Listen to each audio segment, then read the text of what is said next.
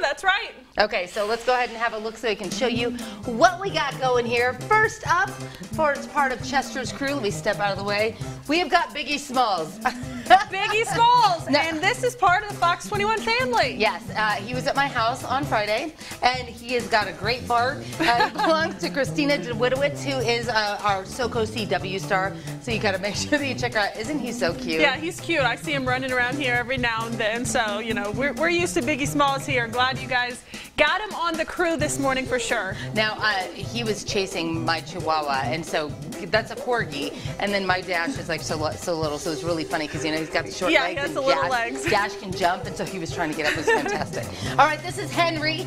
Tomorrow's ranch services in La Junta, and so this is where he's from, I guess. Henry.